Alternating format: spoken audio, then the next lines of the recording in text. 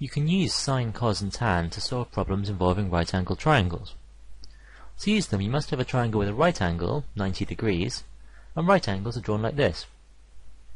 The longest side of the triangle is called the hypotenuse, sometimes shortened to HYP.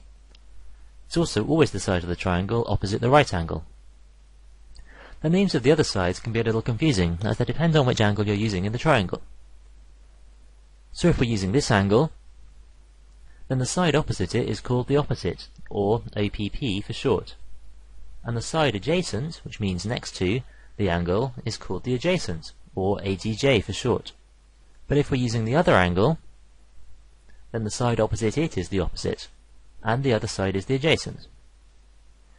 When you enlarge a triangle, keeping the angles the same, the ratios of the lengths of the sides do not change. These ratios are called the sine, cosine, and tangent of the angle, often abbreviated to sine, cos, and tan. The sine ratio of an angle is sine x equals opposite divided by hypotenuse.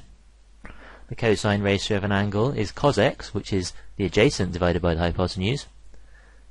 And the tangent ratio of an angle is tan x, which is the opposite divided by the adjacent. You can remember these relationships using the first letters of each word. SOHCAHTOA, and learning the phrase SOHCAHTOA. Visit www.mathsaurus.com for more free GCSE and A-level maths videos.